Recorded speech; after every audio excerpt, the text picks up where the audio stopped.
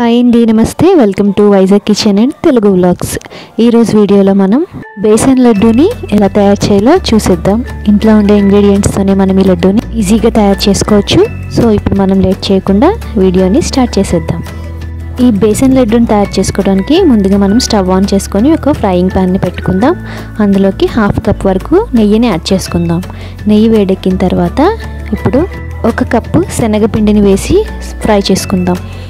ఇక్కడ మనం ఏ కప్తో అయితే శనగపిండిని తీసుకుంటున్నామో అదే కప్తో 1/2 కప్ వరకు నెయ్యిని యాడ్ చేయాలి. అదే కప్ని షుగర్కి కూడా మెజర్మెంట్స్కి తీసుకోవాలి.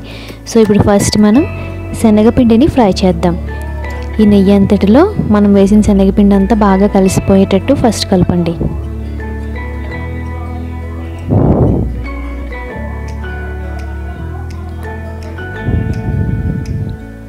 సో ఈ విధంగా మనం నెయ్యి అంతటిని కలిపేద్దాం శనగపిండిలో. ఇప్పుడు నెయ్యి అంతా కలిసిపోయింది కదా, లంప్స్ అనేవి లేకుండా ఈ ఉండలు కట్టేసింది కదా పిండి అంతా, వాటన్నిటిని కూడా బాగా మెత్తగా చితక్కొట్టి కలిపేయాలన్నమాట నెయ్యిలో. మంట అనేది మనకి ఈ శనగపిండి అనేది ఫ్రై అయ్యేంత వరకు కూడా లో ఫ్లేమ్లోనే ఉండాలి.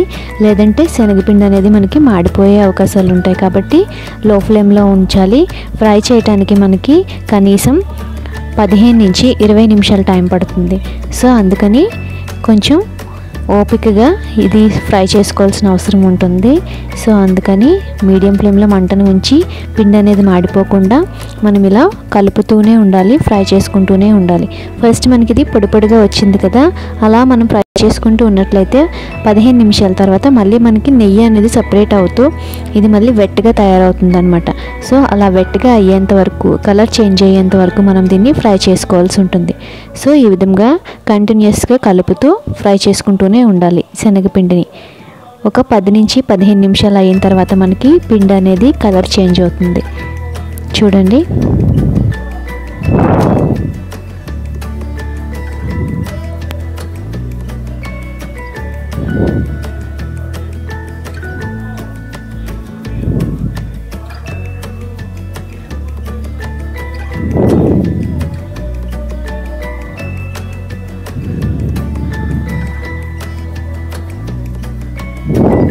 ఈ విధంగా ఫ్రై చేసుకున్న తర్వాత మనకి ఇప్పుడు శనగపిండి నుంచి మంచి వాసన అనేది బయటకు వస్తుంది.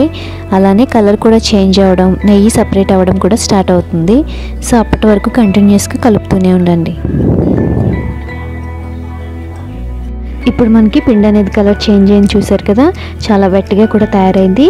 ఇప్పుడు మనం స్టవ్ ఆఫ్ చేసుకొని వెంటనే దీన్ని వేరొక గిన్నెలోకి ట్రాన్స్ఫర్ చేసేద్దాం. లేదంటే మనకి మాడిపోతుంది శనగపిండి అంతా.